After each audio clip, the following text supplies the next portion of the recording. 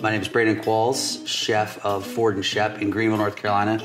We have another exciting recipe, gorgeous bison or buffalo fillets. These are beautiful, they're lean, and this recipe can be used on pretty much any cut of meat. So what we're gonna do is we're gonna cast iron sear this beautiful piece of meat.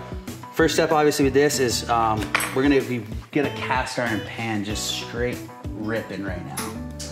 We want this thing hot. What we're gonna do is we're gonna take it and we're gonna actually jazz ours up a little bit. So we're gonna get a good crust on the outside of these steaks.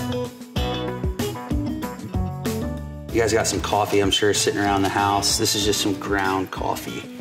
We're just gonna dust a little bit of this ground coffee on here.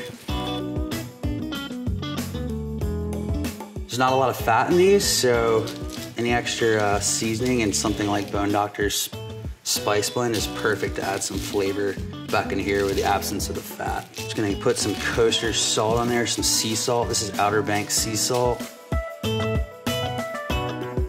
So we're gonna take these steaks, they're nice and dry too. That's important to have a nice dry surface for that sear. So we're gonna take a little bit of oil. We're gonna let these do their thing.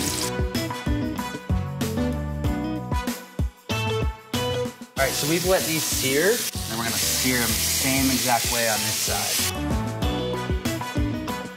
All right, so we're gonna finish these steaks and take a little bit of fresh thyme from the garden, a little bit of rosemary, some nice butter. This is unsalted butter. All we're gonna do is just throw these herbs right next to these beautiful steaks. Take some of this butter, put it in our pan, let it start melting down. And we're gonna start basting these steaks.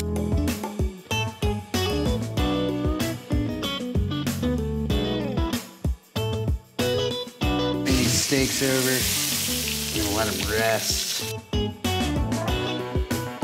We're gonna take a little bit of this original Bone Doctor's barbecue sauce, and we're just gonna brush these on here.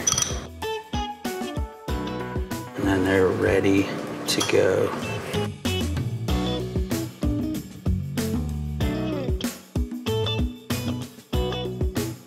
Cure for the common barbecue for sure.